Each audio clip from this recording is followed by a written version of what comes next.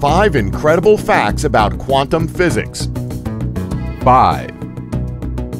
Virtual particles.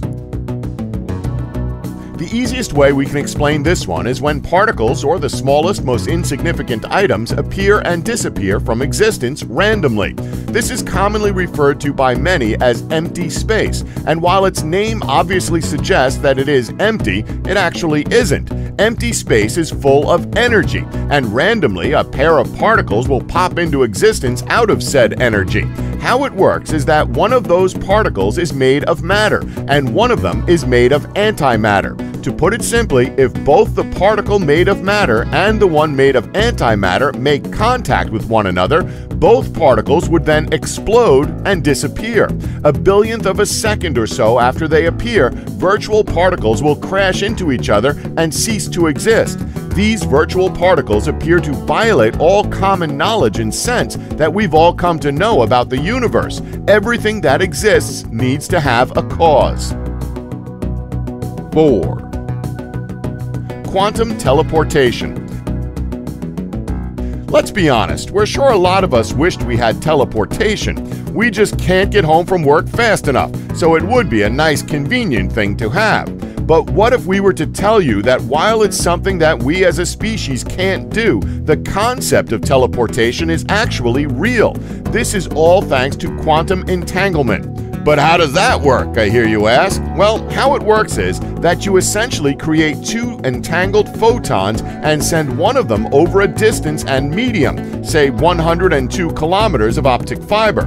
It is because of these entangled states that you are able to determine when they are in opposite states, in effect, teleporting the evil twin of the photon. Now, obviously, don't get too hyped up just yet. While the concept does statistically make sense and could plausibly work, and has even been proven to work thanks to scientists who have cracked fiber optic teleportation of information encoded in light, they unfortunately haven't cracked the teleportation of matter. But hey, if the advancements on fiber optic technology are anything to go by as a first step, we may be able to see teleportation in our lifetime. 3.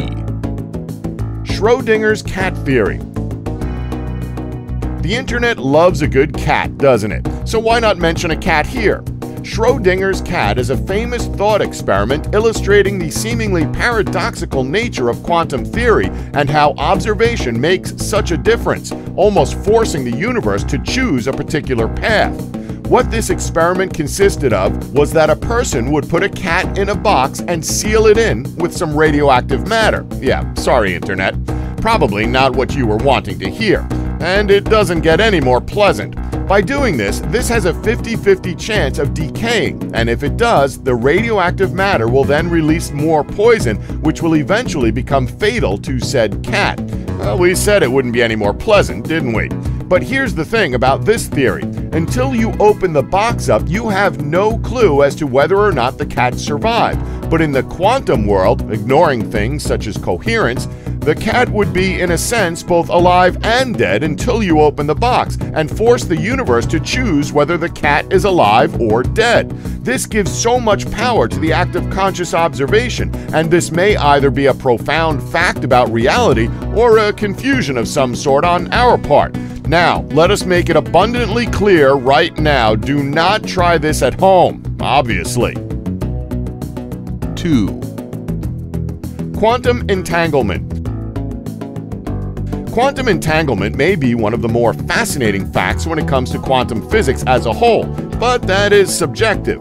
Despite all the knowledge gained when it comes to this phenomena, we still, as of right now, don't truly understand it. And for those of you who aren't familiar with it, or are just reading a script about it with no real idea of what it means either, quantum entanglement is a quantum mechanical phenomenon in which the quantum states of two or more objects have to be described with reference to each other, even though the individual objects may be spatially separated. So, to describe how quantum entanglement works, the best way we can honestly describe it is like this. Now, try to imagine two large hills and imagine that there's a person standing on each hill.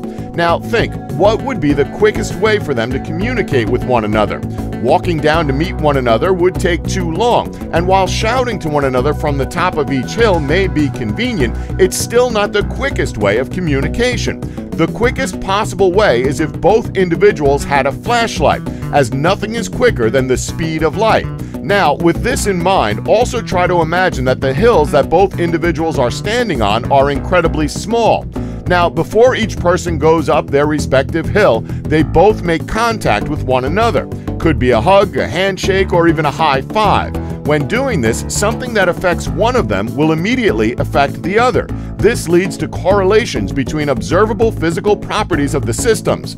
We know it's a rather strange way of explaining it, but to give you a more accurate example, it's entirely possible to have two particles in a single quantum state, such that when one is observed to be spin up, the other one will always be observed to be spin down, and vice versa. This, despite the fact that it is impossible to predict, according to quantum mechanics, which set of measurements will be observed. As a result, measurements performed on one system seem to be instantaneously influencing other systems entangled with it. But quantum entanglement does not enable the transmission of classical information faster than the speed of light. Despite evidence being there in terms of how quantum entanglement works, Albert Einstein hated the idea that information can travel instantaneously. He would simply write it off as he believed that it was simply, quote, spooky action at a distance. His words, not ours. His reasoning for this conclusion was because he simply thought that there were some kind of hidden variables which could explain this without breaking the universe's speed limit.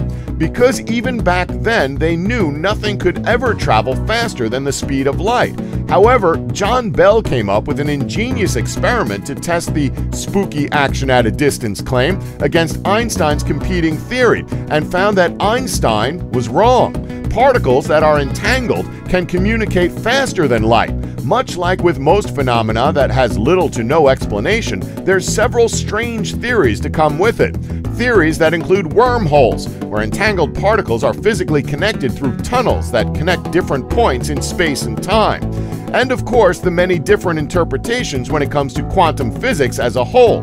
Every possibility happens, each one in a different universe. But those are just that, theories. Interesting theories, but theories with no tangible evidence. The main takeaway when it comes to quantum theory as a whole is that although we do not understand it, we are able to apply the rules of calculation it inspires and compute properties of matter to unparalleled accuracy, in some cases with a precision that exceeds those currently obtained from experiment. 1. The Sun.